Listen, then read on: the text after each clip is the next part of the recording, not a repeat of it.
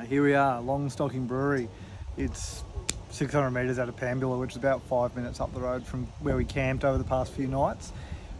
Yeah, we got up this morning, James did some schoolwork, I did some work, Zoe did some work as well. And yeah, we started the pack down process, got all wrapped. At the camp that we're at, there's a dump point and a point to fill up from town water, which is really good too. So we filled up the tanks and we emptied the toilet and everything. And yeah, in a couple of days' time, we've actually got our 10-year wedding anniversary. So that's on the 10th. So yeah, we've decided to come down to the brewery and have a crack. What do you reckon, boys? Check this out. Yeah. Arrived and what I was looking forward to the most, the beer paddle. Well, the tasters, so all little shots of all their 10 different beers and ginger beers, and there's all sorts in here. So yeah, looking forward to that. Boys, what do you got? We got lemonade. As usual. Anything other than a fire engine, because otherwise you go nuts, don't you? But look at that. It's beautiful here. We did book, but obviously we didn't need to. There's a cafe and a nursery out towards the front. It's way busier. But yeah, I wanted to try some of their beers and get myself a 6-pack or a couple of different ones to chuck in the fridge to take on the next few spots with us. Cheers.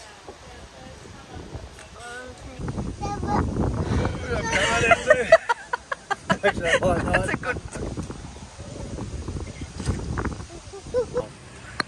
I was also looking forward to this one. The pizza's arrived. You changed your mind. Are you going to eat some pizza? No, You're going to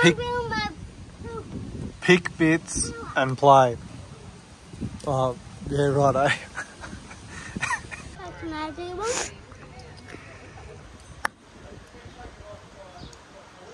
Where are we? We're at Genoa Campground. It's a free campground that apparently used to be a caravan park, and it's awesome. There's toilet, like clean facilities, tennis courts, playgrounds. It's busy. We're sort of crammed-ish in, not as bad as a caravan park, but it's certainly busy for a free park. There's a freshwater river down there. That's the historic bridge and bits and pieces.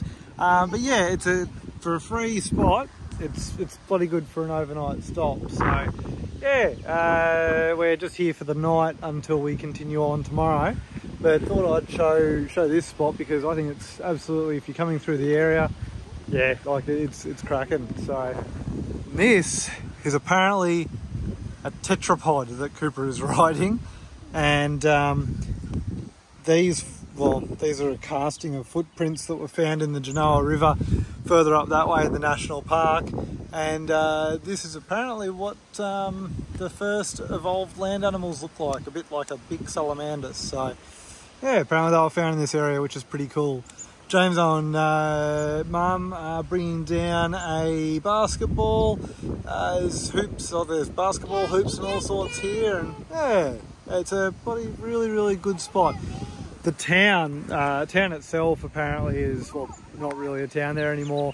There was a pub, like a hotel pub, and apparently it didn't really survive the bushfires and COVID-19, which is a big shame because I would have loved to have had a beer there. But anyway, we might go for a walk on through the town, the old township, before we go and have a bit of a look.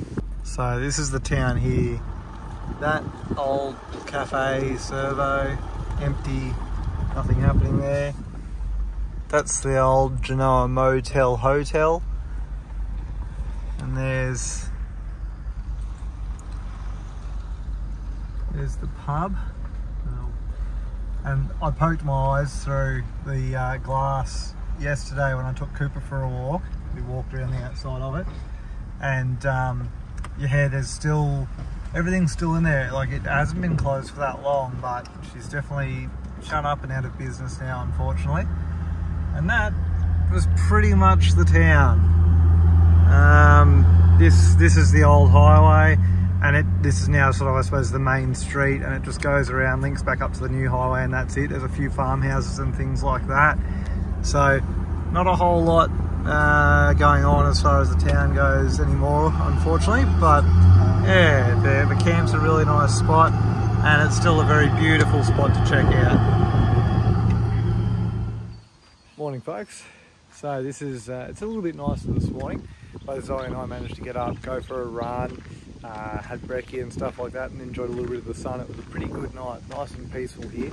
We were camped sort of just up there in between those two caravans. It's cleared out a lot this morning, so my hot tip would be to get in like fairly early.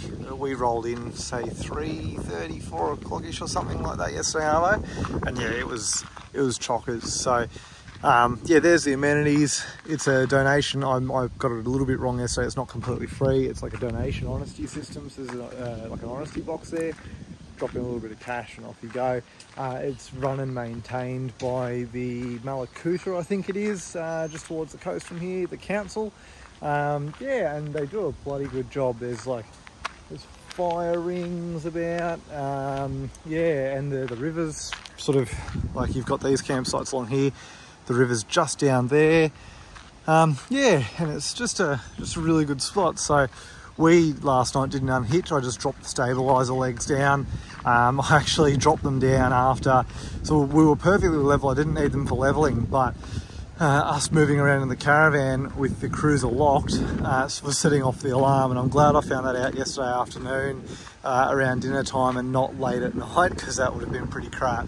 But anyway, now we put the stabilizer legs down and it was all sweet. So yeah, it was a really good overnight stop, nice and easy to get to, right on the highway, and yeah, no complaints whatsoever. Apparently, well, there's all sorts of historic little signs telling you about the area. So just over here, so this road, there's a road that runs here and goes up to the old bridge up there. The actual highways, the new highways over the back, this is where the fruit fly stop used to be. So there was an old building, old shed here. The pad, the slab is still over there for it. And back in, you know, like the 70s and 60s, this is where they were stopping people and doing the checks for any fruit to stop fruit fly from getting into Victoria. Obviously, at some point that all stopped because fruit fly got in anyway. And yeah, it's sort of just everywhere now.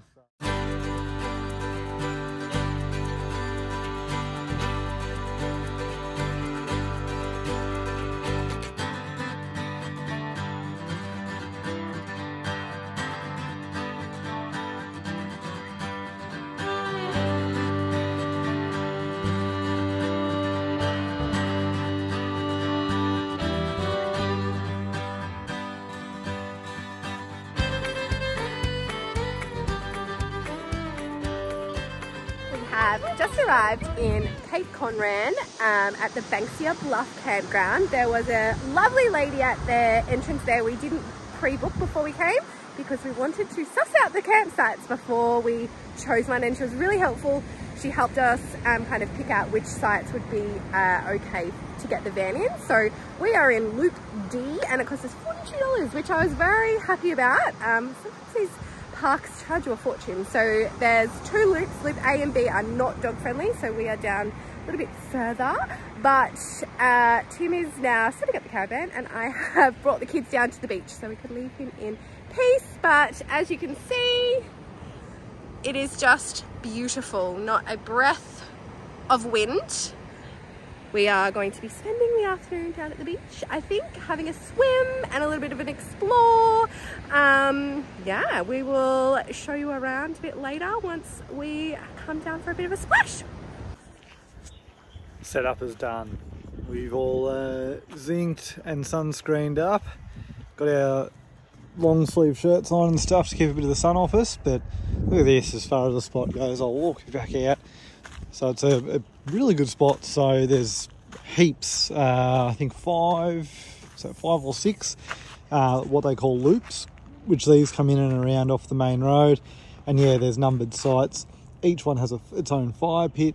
And yeah, there's some larger ones, which is one of the ones that we've got just for sort of bigger rigs. But yeah, we've got heaps of space, everything's set up. Yeah, it's just really good. We sort of got bush behind us, nobody camped on that side, nice bit of privacy, and the best bit is that you can see right through there. Where is it there? That's the track down to the beach. So yeah, we literally just walk across here. G'day. So he's been checking out the amenities. Yeah, and there's toilets here. Just around the other side there, I think there's a little cold water shower, and there's one here too, just to get the, get the sand and salt off you and things like that. But yeah, we're about to go down. We've had lunch. We're about to go down and hit the water for a swim. It is just such a nice day that yeah, we're not going to waste it. So we'll see you down there.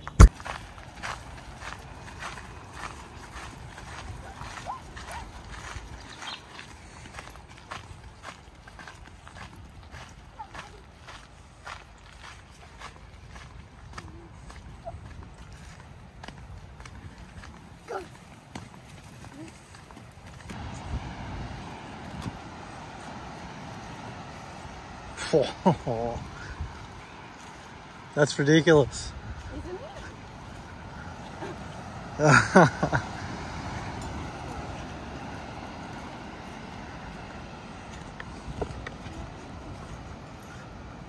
Wowee. That's insane. Yeah. The water's perfect. What a beautiful day. Damn. Righto. The water is a beautiful sort of greeny turquoise colour. It's a bit cold. The boys don't seem to mind. I'll certainly be jumping in. It's about 16 degrees. So yeah, it's a little bit brisk compared to what we're used to, but it's certainly swimmable. So yeah, how good. G'day everyone. This might not be entirely normal or the right thing to do. It was a bit of an accident, but we've got a small bag of dog food that we keep underneath the caravan. And anyway, we heard a bit of a rustling and assumed maybe a possum or something was getting into the outdoor kitchen or something. But I just had to wrestle this small bag of dog food. I had to sacrifice a small amount to get it away from this rather decent sized wombat who really didn't want to give any of it up. So he's enjoying a little bit of it. I think he knows what's going on as far as getting into people's caravans and stuff like that. So there's fair warning. If you're going to come and stay down here, make sure there's no food outside, because yeah, these guys will rip in, and he was not afraid of me at all. They're as close as I've ever been to a wombat. Hey mate. Not scared at all. Anyway, yeah. Sorry folks, I know that you're not supposed to feed wild animals and that wasn't part of the plan at all, but yeah, certainly a bit of a late night entertainment for us. Good morning everyone. So after that very interesting night with the wombat, and then James woke up with some growing pains in his legs. It was a bit of an interesting night, that one. But anyway, it's another beautiful day here, and we're just out for a bit of a walk before we end up going for a swim and stuff like that. We're just passing, we've walked down the beach and just passing one of the picnic areas now. It's just a really well kept, really nice area, even for a day trip.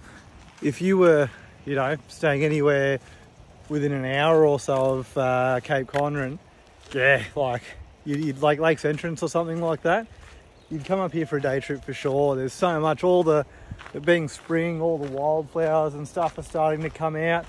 It's actually our 10-year anniversary today, so I got up this morning and went for a little bit of a walk and picked a wildflower bunch for Zoe, because we're nowhere near shops or anything, so that was about as special as it could get today. So really nice day, and yeah, we'll take you on some bushwalks soon.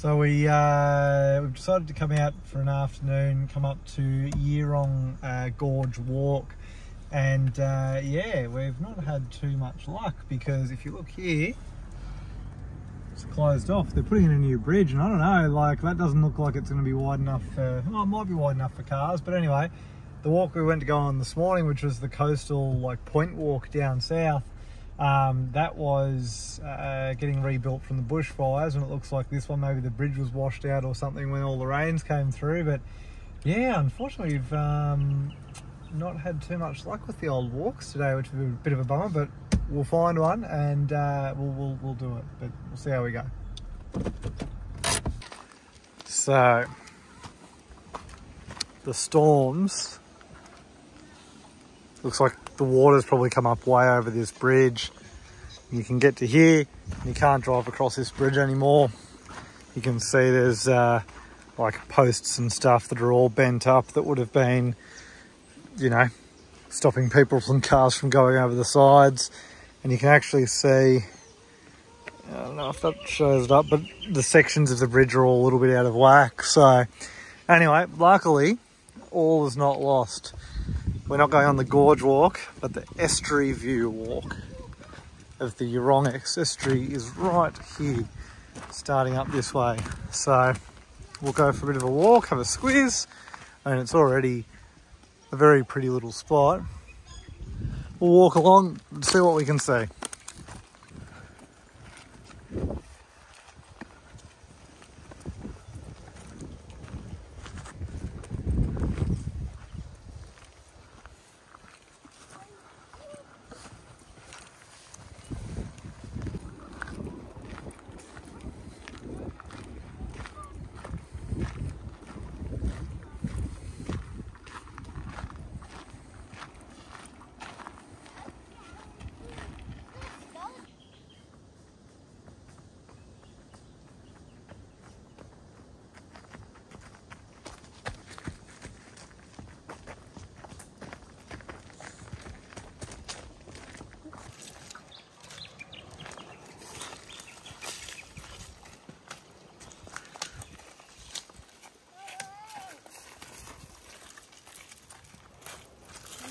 So we've made it down to the estuary. I reckon we've done probably about 1 kilometre or so. Nice walk so far.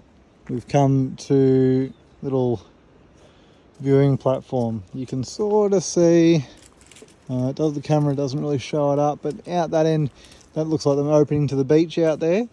It's all very swampy through here.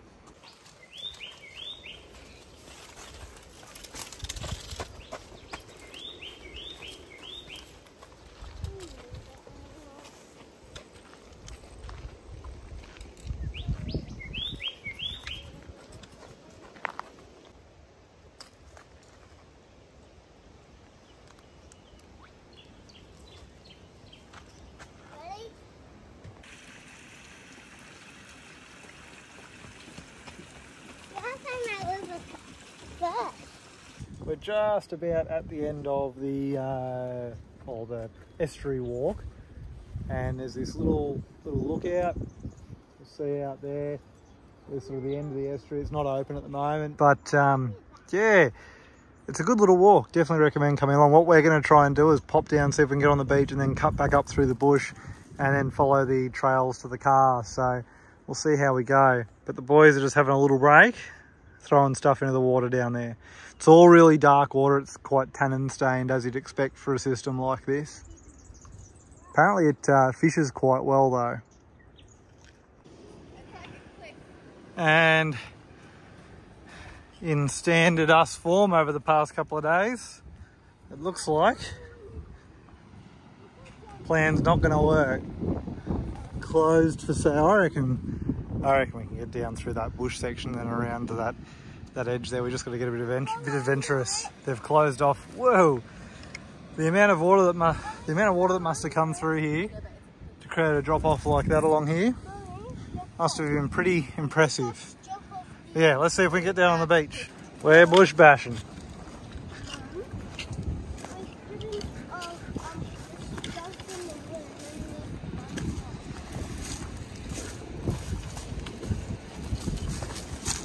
Yeah, we'll get along here, I reckon. We've just got to get over there and not get reamed by a snake.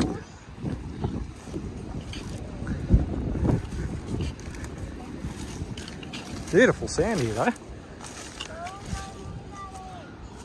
Yeah, come on, come away from the edge there. This way. Hey. That is some bush bashing.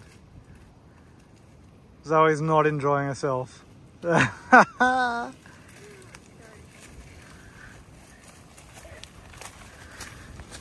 Koopy!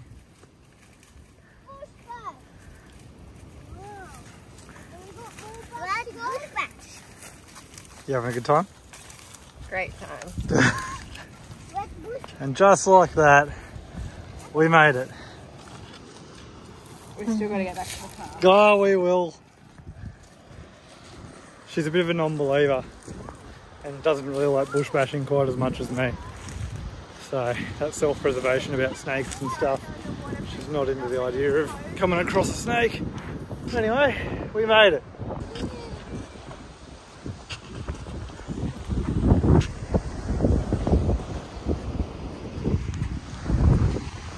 It's a great success. We bumped into a couple that had walked the opposite way, and they watched us walk out through the bush and checked with us if you could get back up in. They would sort of go in to walk the opposite way. So yeah, we know that we can get back to where we need to go. They know that they can go where they need to go. It's all worked out well. So basically, we've come from back over those mountains, all down through, followed the creek, over the back here, and then come back around over here, drop down to here, bush bash through there, and out we go. And yeah, now we've got to come down to these headlands here, walk back up and around back to there. So we'll have done, I reckon, 3.5 Ks by the time we get back, so nothing too bad. Kids have been pretty good, which is nice. I just hope Peaches is all happy back at the caravan. Here's our first snake of the trip, guys. I don't know if you can see it. Yeah, there he is.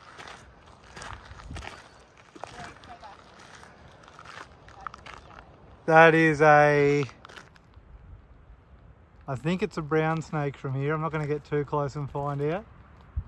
Oh, maybe a yellow belly. He's a bit light underneath. He's beautiful though.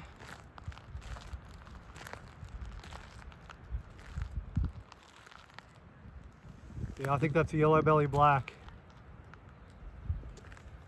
Gorgeous snake. Probably about a metre and a bit long. Just doing his thing. See ya, buddy. So I'm probably 3 metres away from him. So you don't get up in their space. You let them do their thing. And they don't really have much of an interest in coming and hurting us. They just cruise on. I probably wouldn't stir up a brown snake, but these guys, you just watch, let them pass, and off they go. Pretty cool, hey boys? When I first came up, Zoe kept the boys right back, probably 10-15 metres behind, so I could make sure it wasn't a very cranky brown snake. But yeah, the boys weren't right behind me the whole time. There's no way that I'd do that.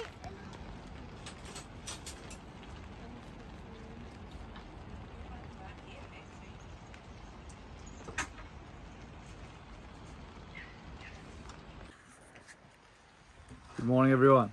We have woken up to a drizzly morning this morning. Overcast and drizzly. The ocean's bloody beautiful and flat, so I'll probably get in for one more swim, but it's pack up day today.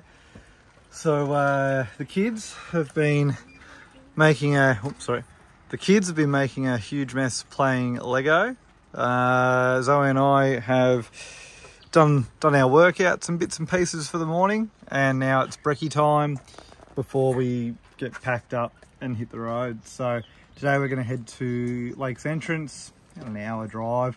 It's supposed to be really nice around there. There's a brewery around there, and guess what? I'm due for some beers. So looking forward to going there this afternoon. We're going to stay actually out, speaking of beer, we're staying there at this free camp, which is out the back of a pub. So basically you can stay there for a couple of nights as long as you go in, get a counter meal and have a beer, which I'm more than happy to do that. So yeah, looking forward to checking out Lakes Entrance. we're going to get a few like housekeeping type things done. Basically, the washing machine in the caravan isn't big enough really to do, you know, if you want to do a massive load with all of your bed sheets and stuff at once. It's not really big enough for that. So what we're going to do is at Lakes Entrance, we're going to strip out the caravan, all of the sheets and everything like that. We're going to do up a big load of washing and drying at the laundromat there. Do a couple other bits and pieces, shopping and stuff like that, to get us through to the other side of Melbourne. So yeah, looking forward to checking it out. Banksia Bluff has been absolutely beautiful. Kind of wishing that I'd stayed booked us in for an extra night, but we're on a time limit. We've got to get to Adelaide for the first weekend in December for the V8s. So yeah, we've just got to keep chugging on. We will certainly be back here. It's an excellent campground. Absolutely recommend if you're coming past here, come in, check it out. The beach is beautiful, the walks are beautiful, and the campground's great. So anyway, we'll see you at Lakes Entrance.